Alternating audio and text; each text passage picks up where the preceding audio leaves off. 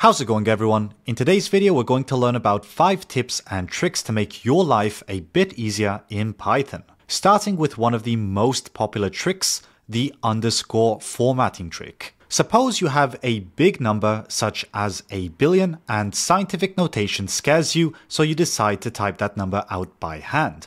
For example, here we might have 1 billion, which will equal 1 billion. And I'm being very careful when I type this out because it's quite easy to mix up the zeros. Now, this is perfectly acceptable, but considering it requires you to manually count the zeros, it can be quite easy to mess this up. So instead, a better approach would be to use underscores. Underscores allow you to easily format your number, which makes it much easier to read without affecting your code in any way. That means that if you were to use this number in any operation, such as when you are printing something, it will ignore the underscores. Also, if you're doing math, it's going to ignore those underscores. And this also works with decimal numbers, such as pi, which could equal 3.14 underscore 15 underscore 92 underscore 65. There's not really any reason to format it like this, but just to show you that you can do it, I decided to do it with pi. And it doesn't have to be every 3 zeros either. You can choose your own rules when it comes to how you'd like to place the underscore, with a few exceptions being that they cannot be placed directly next to each other. Also, your number cannot end with an underscore or begin with an underscore. Otherwise, you can get as crazy as you like with them. Something else that's quite cool is that you can also use it with f strings. So if you were to type in my number of type int equals 1, 2, 3, 4, 5, 6, 7, 8, 9, and 0, if you were to print this inside an f string and provide an underscore, it would give you the output with underscores. The alternative to this is the comma, but I'm not really covering that. I'm just covering the underscore right now. The second trick that I use on a daily basis is a formatting trick used for quick debugging. Let's take a look at how it works. For this example, I'm going to create a variable of type integer, which will equal 10, and a name of type string, which will equal Bob. Usually, if you would like to debug this, you would either print the name directly, or you could also type in name equals name. And when you run this, what you should get as an output is the variable value. Personally, I would never do this because something that's much more simple is typing in your variable inside some curly braces and passing in an equals. And with this, I'm also going to paste in the variable. And when we run it, what you should notice as an output is the variable name plus the variable's value. And this actually works with any expression. For example, if I were to duplicate the name and pass in the length of the name, when we run this, what we're going to get as an output is the length of name equals 3. Otherwise, we can also type in, let's say, 10 plus 10 equals, and we're going to get the result back. To make this easier to understand, you might choose to put parentheses there, so it's much more readable. Or another approach would be to add some spaces around the equals. And when you run it, you should get something a bit more legible. What's important to note here is that all of the spaces here are maintained. So you can add a lot of spaces in random places, and when you run it, it's going to maintain those spaces. It's up to you how you want to customize this. Moving on, I have another quick tip that will give you more control over your f strings. I'm going to show you how you can nest curly brackets so that you can control format specifiers with variables instead of having to hard code them each time. First of all, let's create a user called Bob. Next, we're going to print the f string of the user, and I'm going to use the colon, underscore, caret, 11.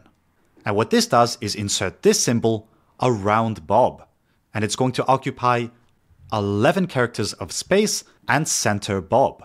So when we run this, we're going to end up with something like this. As you can see, the symbol is the underscore, Bob is centered as we defined with the caret, and this occupies a total of 11 characters. We could also change it with a different symbol, such as the @, but I much prefer the underscore. Anyway, we can also do this with the right angle bracket and the left angle bracket, and we will get this as an output. Now this is quite cool, but what if you want to change the total amount of characters later on in the program. Obviously, the last thing we want to do is change each one of these individually. So what we're going to do instead is create a variable called width, which will be of type integer, and specify the value of 20. Now inside here, instead of specifying 11, we can pass in the width in curly brackets, and we can just copy and paste that for the rest. Now when we run this, we should get the desired width as an output for all of them, and we only need to change it in one place. And this can also be quite useful for other format specifiers, such as, imagine you have a float called pi, which will equal 3.14159265, because that's all I can remember, and we want to round this to 2 decimal places. Well, here we can create a variable called places of type integer and specify that to be 2, so that when we print the f string of pi and we say we want to round this to 2 decimal places, we won't have to hard code this value. We can just change this to places. Now when we run this, it should get rounded to 2 decimal places. And we can also change this to 4 if that's what we want. The fourth tip of the day has to do with accessing values from a dictionary. And this is something that all Python devs should be familiar with because it really simplifies our lives. So for this example, we're going to create a dictionary of users, and it's going to be of type integer to string, which means the keys are integers and the values are strings. Now, if we ever want to access a user, we could just print that user at the specified key. So we can print users at the index of 0 if we want to get Bob, and that's going to give us back Bob. And this approach works, but it's quite risky because if you were to provide a key that doesn't exist, you would end up with a key error. Now you might be saying, indently, you silly cocoon, why don't you type in if 0 in users print user found and pass in that user, which will be at the index of 0.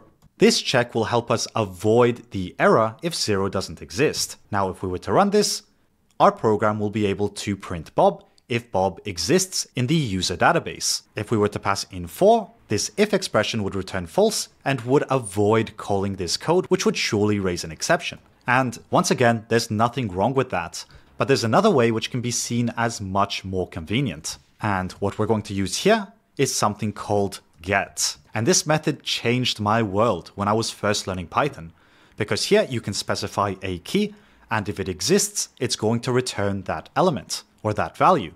If the key doesn't exist, it's going to return none. So if you prefer to work with the none type, use the get method. Otherwise, we also have the option to use a method called setdefault, which is another one of my favorite methods, because here you can specify the key that you're trying to use and a default value. Here we can type in unknown, which will be returned each time we pass in a key which does not exist in our dictionary. Right now, if we were to run this, we would get unknown back. Otherwise, if we were to pass in 2, we would get Sandra back. And if you don't specify anything and pass in 4, you will get none back by default. It's actually quite interesting that Pyrite is complaining, because apparently the default value is not required, but the static type checker thinks it is required. Interesting. Anyway, it's better to specify a default value here, because otherwise you should just use the get method. And finally, the last trick/tip of the day is something that I absolutely recommend you get into the habit of doing to really make sure you avoid unexpected bugs and surprises when developing a program. When jotting down ideas, you might start off by creating a bunch of placeholders, such as these ones. And this is a perfectly acceptable approach when you are planning a project. Obviously, it's quite hard to code every single function at once, so in general, you would like to create a skeleton that kind of gives you an idea of how the program should function. And since you can't really leave a function empty, your first instinct is going to be to use the built-in pass keyword. But there's an approach I recommend much more, because it's much safer and won't give you any ugly surprises. So instead of passing, I recommend you pass in raise not implemented error. And for now, we're just going to copy and paste it and pass it into everything else. And you might be asking, why do I recommend using this over pass? Well, right now, if we were to call any of this code, such as connect, what we're going to get as an output is a not implemented error. And this tells us that the function is not finished. It's not implemented. It's something that we need to work on. Otherwise, it's going to crash our program immediately or raise an exception. If we were to just use pass here, the program would not crash. It would not raise an exception. And in a small script, that might not really be an issue because you know exactly where you use pass. But as your projects grow in complexity, if you have this in a different file, you might just be waiting randomly for connect to do something. But since nothing was implemented, you'll have no idea that you forgot to add the functionality to that function.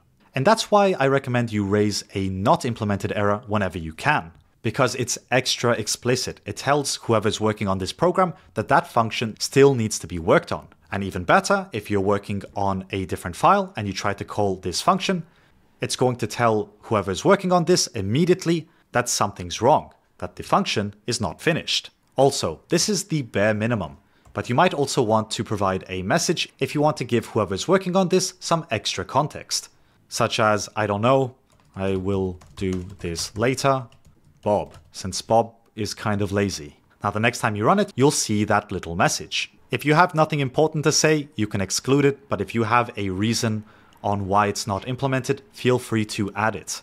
Personally, I have a shortcut that fills this out for me when I create a function.